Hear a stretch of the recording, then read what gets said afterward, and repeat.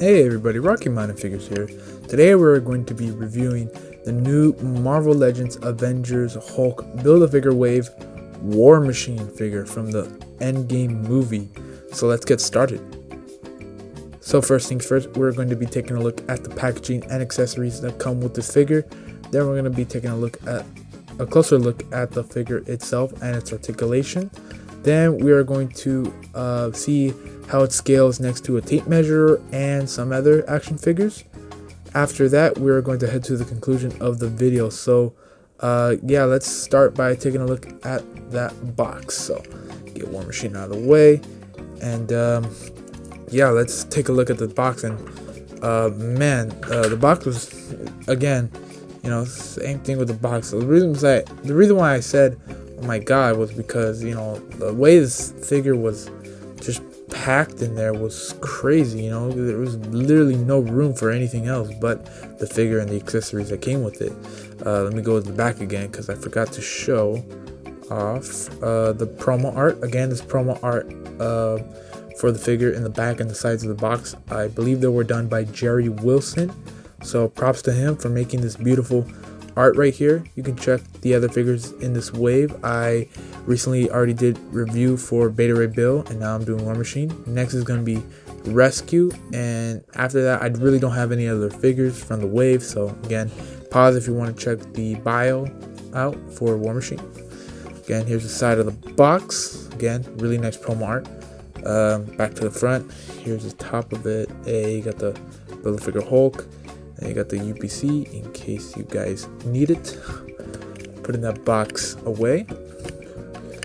Now we are going to be taking a look at the accessories that came with the figure. So first off, let me just drop them right here. Let's take a look at these guns now. The figure comes with two of these to go on the underside of his forearm. So these are really cool. He can hold one in one hand, but I would rather have it, you know, just so you can have it under his forearm. So that's a little better, you know, a little bit more accurate to the movie too. Not too much to say. There's a good sculpted detail in this, but not too much color. It is looking like a shinier gray or dark color, so that is good. I'm not gonna show. Here's the other one. They're both the exact same, I believe. Yeah, you see, they're both the exact same. They have a peg here, pegs into his arm, as you saw earlier. I'll also show you that off in a little bit as well, after or in the comparison section. But yeah, if you're wondering, it has holes right here. You can put blast effects in these holes, so that's pretty cool. Now, our last accessory is this shoulder cannon, and I like this one a little bit more because they added the red in with the figure inside the barrels right there. I like that. I think this one's a little bit more shiny. I really like that a lot. It looks pretty awesome. Now, of course, putting this on him right now, might as well do it. Putting this on the figure. Let me just bring the figure out. Again, this is a big beefy figure. It's pretty heavy in the box, but so this one has a little ball right there. Plugs into that hole right there. Oh, now it doesn't want to plug in. I think it got in. There you go. So yeah, it plugs into the hole, articulates, you know, and yeah, it doesn't articulate all the way back because of the head, you know, so it doesn't do a full 360, but it moves, you know, it moves up, if I can get it up. If you move it up too much, it's gonna pop out. So I think it can move up that much. Again, same thing for if you move it down, but moving it down that much. And of course, it has the side-to-side motion. I'm gonna take that off for the remainder of this next two sections of the video. Then you have these forearm cannons, which just plug in like that, and again, he has the hole right there. The plug is right there. Oh my god, now it doesn't want to go in. There you go. There you go. Now again, with one of the hands are open, so you can, if you want to, put the barrel in there. But I personally like it under his forearm instead. But again, that's your preference. If you guys want to do that, that's fine with me. So getting into the figure itself, this figure, I gotta say, is a really nice looking figure. Very accurate to the movie, despite the fact that it's not Iron Patriot colors.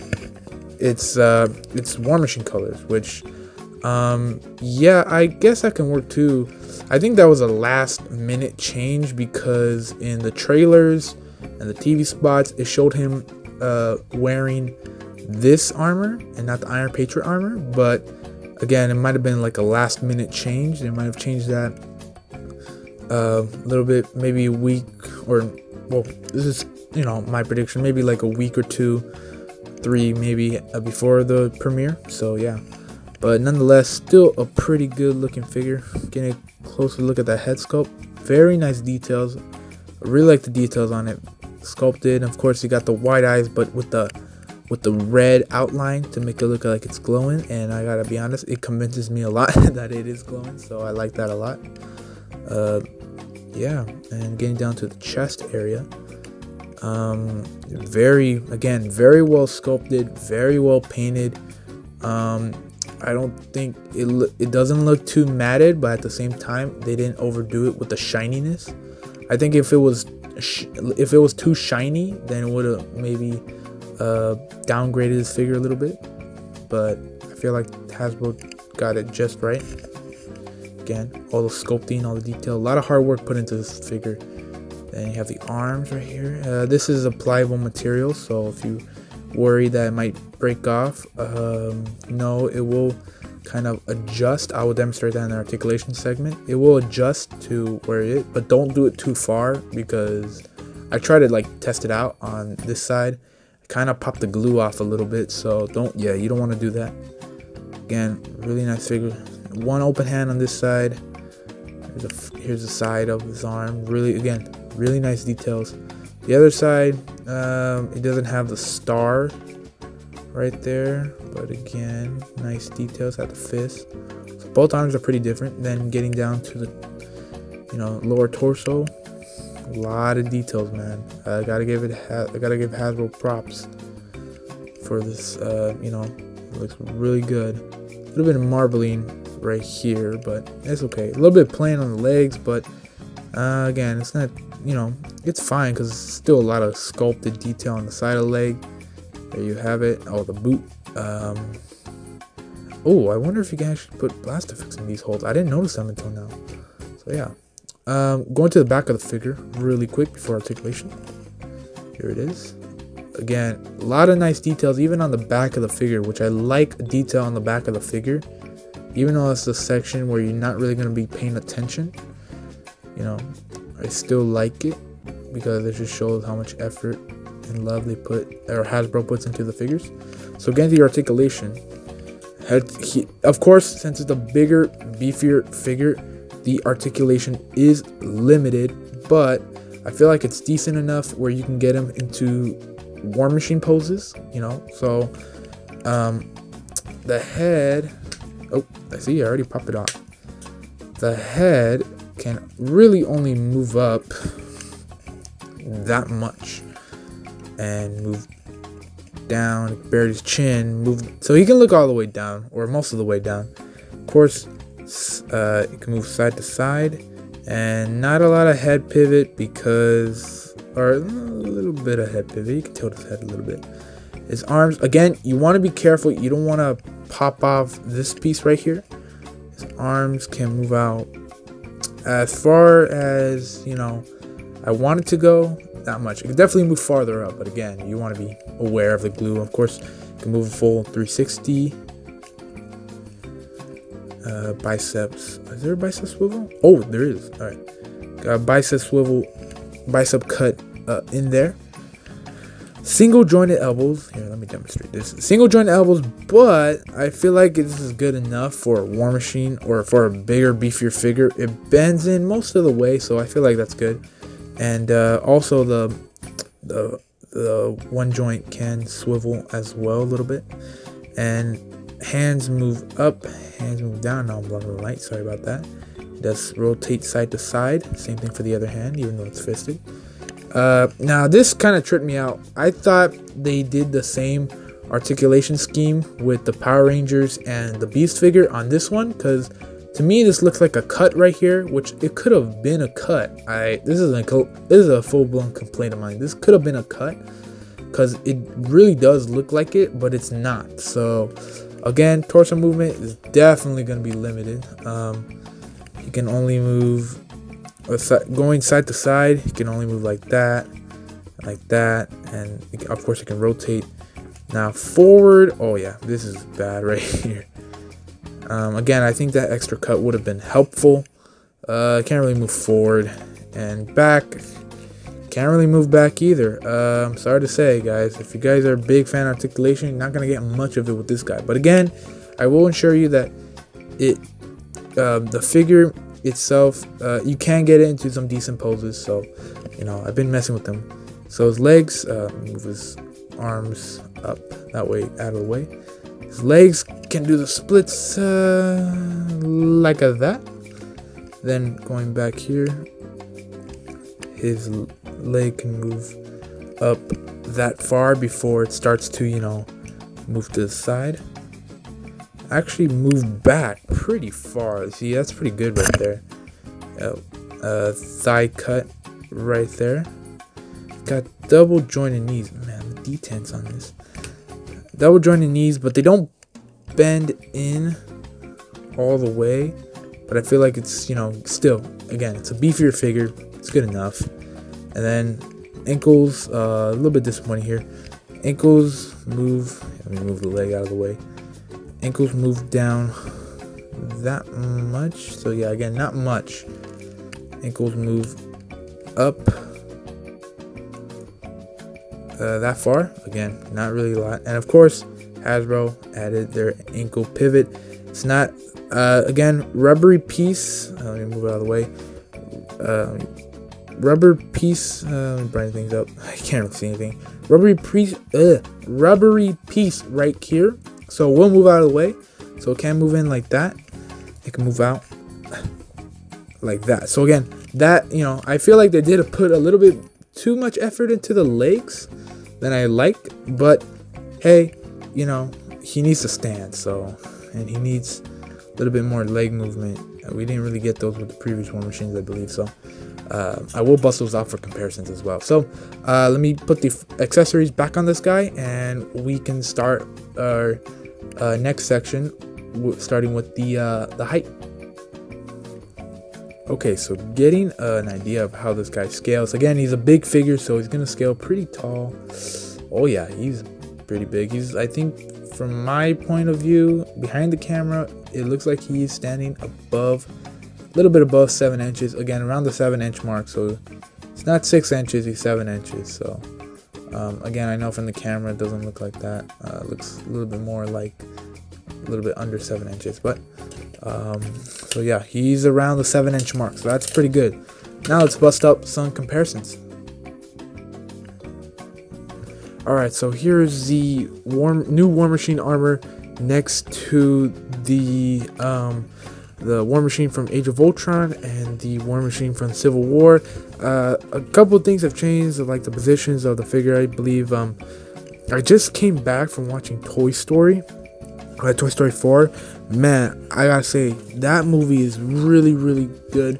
And my camera's just moved right now because I'm trying to grab something I dropped on the floor. So yeah, I'm a little out of it, so I must apologize if I mistake something from something else. You know how it goes, little mistakes and whatnot. Because I'm just still trying to think about the movie and recuperating what I just watched. Again, Toy Story 4, really good, highly recommend it. All right, next comparison. And here's the new Endgame War Machine next to the 10th anniversary Mark 7 Avengers 1 movie Iron Man. And then we have him next to the, I'm not sure what to call him.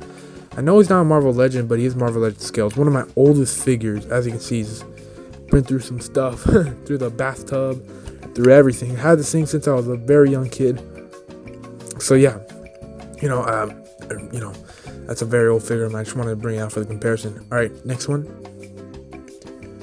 Then here's the Endgame War Machine next to the Captain Marvel figure and the Iron Man from the Infinity War movie, also Marvel Legends. Not the best, it's got the light up feature. See how it looks next to the War Machine. It looks okay, but yeah, wonder if this relationship is gonna happen in the movies. I doubt it because the actors themselves don't really like each other in real life. But hey, anything could happen, especially with Disney. All right, next one. So for our last comparison, here is next to the Walmart exclusive Worthy Captain America, also from the Endgame movie, and his wave mate Beta Ray Bill right here. All right, let's head to the conclusion. So yeah, everyone, this is gonna wrap up my review. So now talking about what I really, just recapping what I thought about the figure. I really think this is a cool looking War Machine figure, and I know I've seen people do the Frank Castle head sculpt or head swap, and it does work, so you could use it for that reason. And you know what, I feel like this figure is very well made, especially for customary reasons. So you can customize this, make it an Iron Patriot armor, a little bit more accurate to the movie, or you can make it a the one that Frank Castle wore, or the Punisher wore, put the Punisher logo on there. I think that'd be really, really cool. I'm pretty sure Marvel Legends is going to do something with that down the line. But yeah, again, really love this figure. I do wish the articulation was a little bit more improved. I'm pretty sure somebody else like SH Figure Arts or Mayfex, if they had the opportunity to do this figure, they probably will do it better articulation wise. So I wish Hasbro would start implementing that articulation scheme that they used on the Marvel Legends Beast, maybe on their more bigger figures at least, to give them more articulation. But I think that's really all I have, or all the complaints I have for the figure. No marbleization, no QC issues so far with mine. I really do think this is a figure worth picking up, even again for the GameStop scalper price. I would say, again, this is what I got. I got it for $24, but I feel like because this is a more beefier figure, does fill up the entire box, I feel like it's a little bit more worth the price. So yeah, again, really love this figure. Highly recommend it. As for rating goes, I think I'm going to give it a 9.5 out of 10. Not perfect, but still really, really great score. Really love this figure a lot. So I hope you guys enjoyed this review. Please leave a like, comment, subscribe to my new YouTube channel, and let your friends know what I do. I would highly appreciate it if you do that, just so I can gain some more followers. Also, go follow my Instagram account, RockyMountainFigures.com, at Rocky Mountain Figures. And I think that's it. So I'll see you guys on the next review, which is going to be Rescue. All right, see you later.